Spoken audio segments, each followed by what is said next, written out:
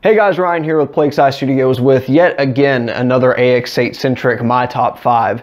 With the Axe 3 being out for quite some time and the AX8 hopefully having a successor coming within the next year or so, knock on wood, it could be said the AX8 is experiencing its twilight years, though I certainly won't stop using it anytime within the next probably 5 years if it keeps sounding as good as it does.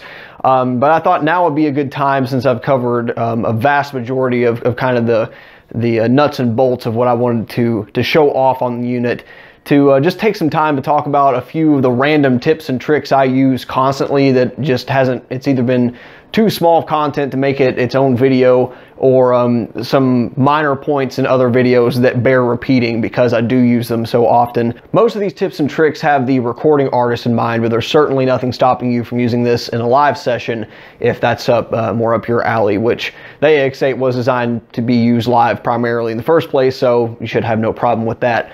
So let's start with an easy one that I really can't believe I've not talked about in all this time. So acoustic electric processing.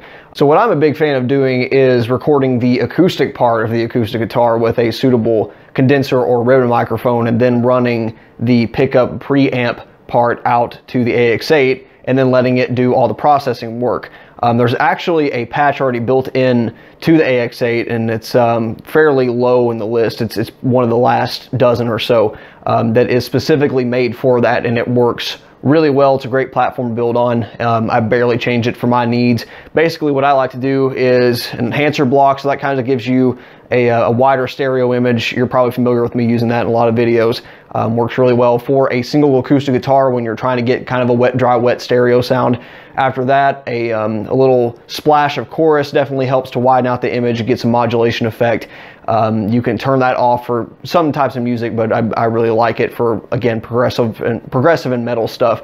A delay every now and then sounds good, and then of course you definitely want some reverb here, and that will add a whole new layer to an otherwise kind of standard acoustic guitar sound, which will sound really good. But if you're going for either a wall of sound production or just want a little bit more space, you don't have to throw that process signal very hard into the mix for it to stand out. It sounds really good even in sparse amounts.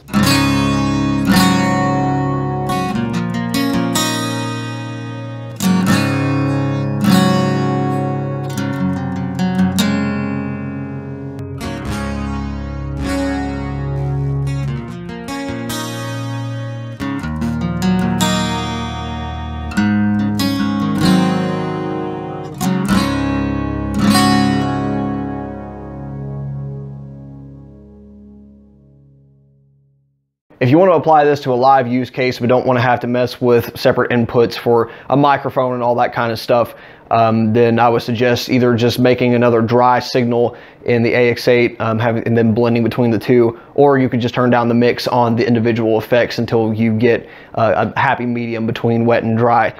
So definitely useful both in the studio and live. Our second trick is also equally useful both in the recording studio and on stage, for the sole purpose of repeatability. One of the things that still kind of cracks me up about vintage guitars, and modern guitars in general, but especially important on vintage guitars, is the volume and tone controls. Me personally, I don't use tone for crap. I just have it wide open on a good percentage of my guitars. I bypass them completely, being a metal player, and even on clean stuff I generally tweak on pedals or amps. But the master volume is very important for many players. Not so much me, but there are instances where you want a lower gain version of the same tone, you know.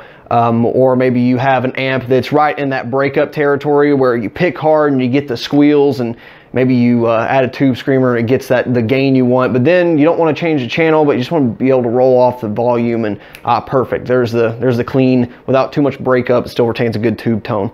Well, the problem with the whole volume knob is that, yeah, you can get used to it, but precision on something like this, especially where there's no marked numbers, unlike a speed knob, it is a little bit of a guessing game on tweaking it either by ear or just muscle memory, getting it to the same position every night, or in a recording studio where you're fiddling with it and you go, oh crap, that doesn't sound the same as I have it yesterday. Well, now what?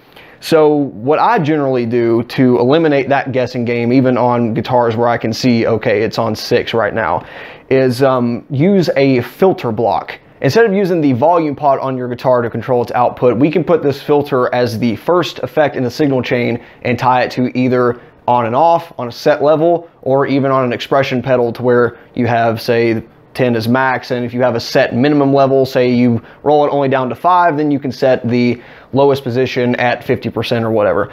Now some of you might be asking, why use a filter block when we can do the same thing with volume? Because an interesting thing happens on volume potentiometers on guitars. It's not just lowering the guitar level, it actually kind of acts as a bit of a treble roll off. The tone does more so, but the volume pot actually changes the load of the pickups, or changes the system load overall. So this is just a emulation of that effect. It's definitely not perfect, but side by side, I think you'd be hard pressed to tell the difference, especially since we're running through all digital hardware to begin with. So for me, this is way more than close enough, and I will definitely sacrifice whatever minimal differences there are for repeatability once again. So what I like to do is set this on the expression pedal if I'm not using like a wall pedal or whatever at the same time. So we'll set a high pass, or a low pass filter rather, and then set the frequency to the desired effect. Generally, I kind of A/B test this with actually messing with the volume knob and getting it to sound similar, and do the same thing on the level. So you're controlling frequency and level at the same time. You can turn it on and off to one set position, or use the expression pedal, and there you go. There's your volume roll off.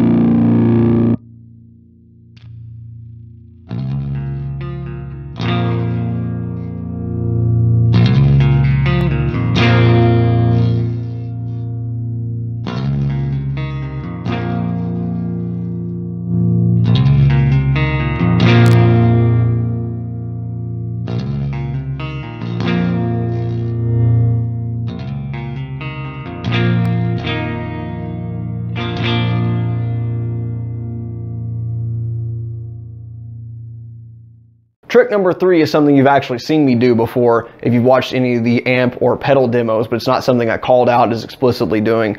But it's one of the oldest tricks in the book for especially guitar YouTubers. That is using the looper block to dial in tones. So I'll give you an example. The Randall Thrasher review, there was several parts in that video of you hearing the amp being played live and me tweaking the tone knobs live, or even the gain or whatever. I don't have 3 arms. I wish it did. That'd be pretty cool.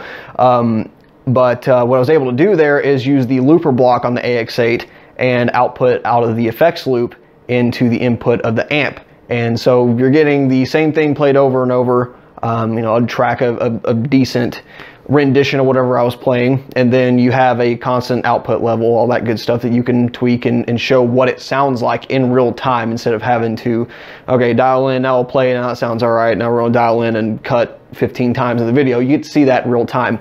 And that's really useful, not just for showing off products in the way that I do, but dialing in gear of all kinds. So you can stay within the AX8 box or use it as a looper pedal on other you know, real equipment. Of course, I have another external looper pedal, but I rarely ever want to break that thing out just for this alone. The AX8 looper is really nice because you can adjust the start and stop time. So say you hit start, you count like a bar or so, and then you start, then you end. You can, you know, kind of chop it off to make your playthrough continuous. So it's also really good for dialing in patches if you don't want to sit there and again strum and wait and whatever. But I find it even more useful for real gear that isn't quite so precise when it comes to dialing in things. You know, you don't have the leverage of an AX8 or AX8 unit where you could say, I like 5.45 better than 5.44. With this, you kind of gotta, you know, kind of feel it. So that's one thing I do a lot when, especially with like cover videos. I spent a good portion of time doing that for an upcoming cover with the looper. So I find it invaluable for dialing in tones. I'd highly recommend that you employ the same thing, because it does cut out some of the guesswork. You don't change your play style listening to different stuff, and it does make for a bit more objectivity, which I think is always needed.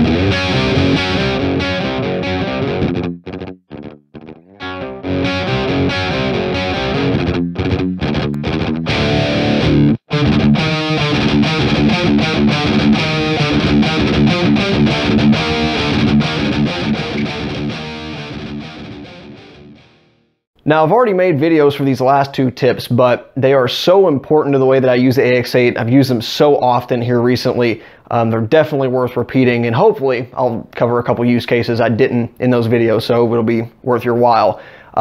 So number 4 is being able to record 3 very important streams of audio out of the AX8 simultaneously. So 1 is the DI track. 2 and 3 are a left and right stereo image of the same wet signal. So what I mean by that is with a DI track, you'll be able to record just your guitar direct input, hence DI. So if you have something like the Scarlett 6i6 interface that has a dedicated line input or something similar, and even if you set it up not necessarily out of the effects loop, but out of SPDIF or whatever, then you can record your DI signal so you can reamp it later. That way, if you aren't particularly happy with your recorded tone, you can send it right back through the AX8, tweak it again, and oh hey, now instead of a dual rectifier sound, I have an Ingle Savage sound, and this one works better for the mix, and that's very cool. But let's say that you get the mix you want the first time, there's another really cool trick you can do. So instead of recording 2 stereo or 1 stereo track at the same time, what I use this for rhythm stuff particularly, is 2 mono tracks. And that is by using a cabinet impulse response panned hard left and a cab IR panned hard right. And this was a trick I showed in a recording tips and tricks video. But again, I think this is so cool that it's definitely worth repeating. Now, unlike reamping or mixing amplifiers, you're not able to get 2 different amp models, where like something with the AX8 2 or especially the 3, you can do that. But with this, it at least allows you to blend multiple impulse responses, which I think is super important. Whether it be, hey, I want a 4x12 cab and a 2x12 cab blended, or I want a 4x12 Mesa with this particular microphone and a 4x12 Mesa with this particular microphone, but the built-in mix isn't the way I want it, so I want to tweak this. And then you can tweak the delay to get that cool phasing effect and all that. I think it's definitely one of the more important uses for recording on fractal gear in general.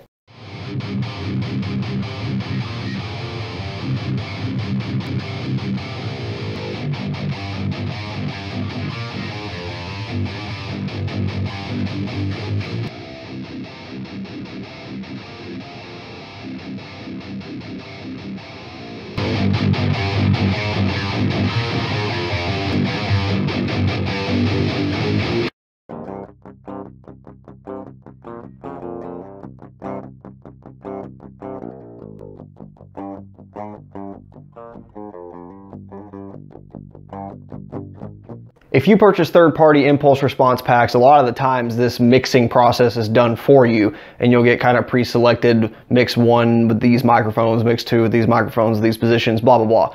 But I still prefer to kind of have each individual impulse response with 1 microphone each to kind of simulate that whole I'm mixing real microphones set up because I do like to change it depending on the mix, and it just, again, gives you more options later. So definitely one of my favorite things to do, and I use it on almost everything I record. On the covers you've heard so far, that's exactly what I've done, is mix multiple impulse responses, and it just fills in some of those frequencies that may sound great. Like if you're playing one IR and you're playing a guitar alone, you think, oh, this is perfect, that's it. And then you throw it with drums and bass, you go, oh crap, it's missing something, either bottom end or not enough mids, whatever. Generally, you throw in a second one, you can carve out some frequencies that are redundant, and then you kind of fill in that space, and it works really well. Our final trick is in the same vein of tip number one, where we're basically going to use the AX8 as a glorified multi-effects unit, except in this case, we're really just using it for cabinet simulation. And that is running a real amp head through the AX8. Now, like I said in the first video, for the love of God, do not take the power amp outputs of your amp expecting a speaker load and plug it directly into your AX8. You're going to blow everything up. You need some type of load. So either whether it be a real speaker cabinet, if you don't mind playing out loud, or if you want to go the silent option, some type of load box like the Torpedo Captor or Torpedo Live will do you just fine. Basically what we're doing here is taking the DI signal of a real amplifier, which sounds like utter garbage if you've never heard one. It's only recently that we've even been able to hear that, because they've always been plugged into speakers that are meant for it. So it's kind of a funny thing. But we're going to take that and then put cabinet simulation over it and then record it. What I love about this setup so much is that it cuts out so many of the inconvenient parts of the equation of recording a electric guitar, and replaces it with stuff that frankly you probably already have if you're watching this video. So instead of, say in this use case, we're just going to run the DI output from the load box to the AX8, AX8 to your computer, you're done. The normal setup is you'd have to run your amp head through a speaker cabinet like that. Of course, you've got to get it loud, and that's obnoxious, and a lot of you just can't record that way, either because you have neighbors or you live in an apartment complex like I do. So there's one problem. Then you need an assortment of expensive microphones most of the time to make it sound good. Then you have to take that to a preamp, and possibly if you don't want to record multiple channels, you'll have to have some type of summing unit and mix and match to make that sound good. Then you have to remember where the damn microphones were to begin with. Make sure you could do that over and over again if you are recording it.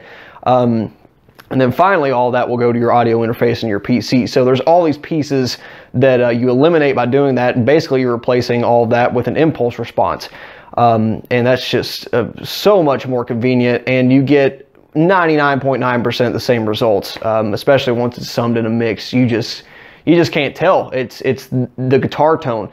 The nice thing about this, if you still like playing with that kind of out loud feel, this load box in particular has a -20 dB output where you can run it to the speakers, and you can still play out loud at the loud tone without the loud volume, which is really cool.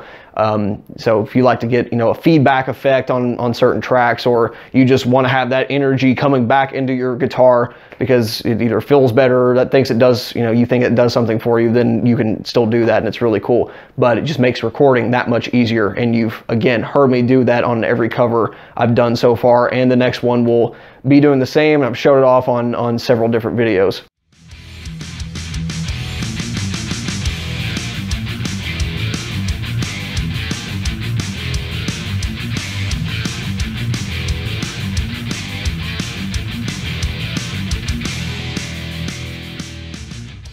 And this isn't just a case of, well, let's pair as many pieces of gear together for shits and giggles. This actually has real applications. So, for instance, what if you have some boutique hand-wired amp that you want to record? Well, there's no model of it in the AX8 or Fractal firmware in general. Now what? Well, you can record it and still have Fractal audio effects, cabinet simulation, all that good stuff while using your real gear.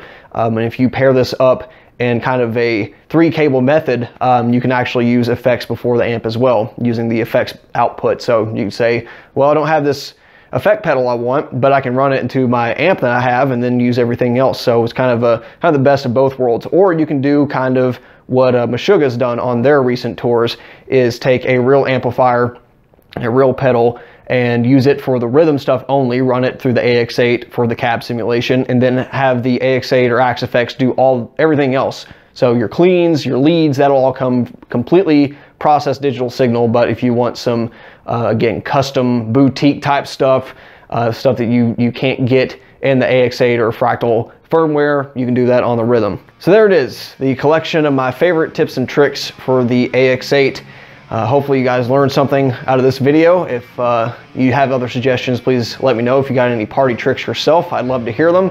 And really appreciate you watching. Go check out the other videos if you want a couple other pretty neat things to do with the AX8.